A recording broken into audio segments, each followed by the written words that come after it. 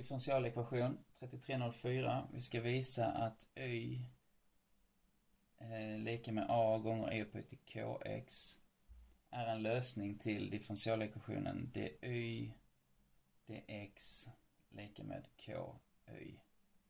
Dy dx, det här är ju helt ekvivalent med y' lika med ky. Den kan ju skrivas på det sättet. Eller en vanlig notering är ju y' minus ky lika med 0.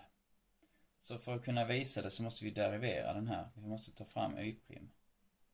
Och det blir ju a gånger e upphöjt till kx och sen inre derivaten här som är k.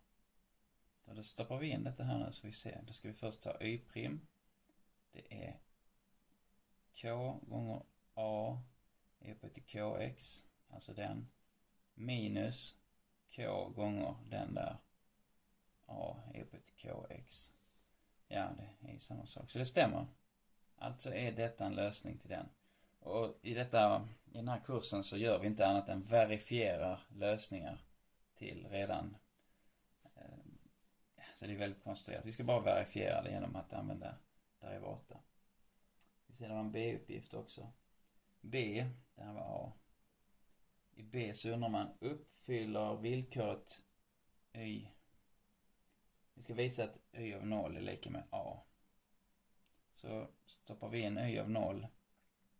Y av 0 är ju lika med a gånger e upphöjt till k gånger 0. Och det är e upphöjt till 0, det är 1. Så att ja, det stämmer. Det uppfyller det villkoret.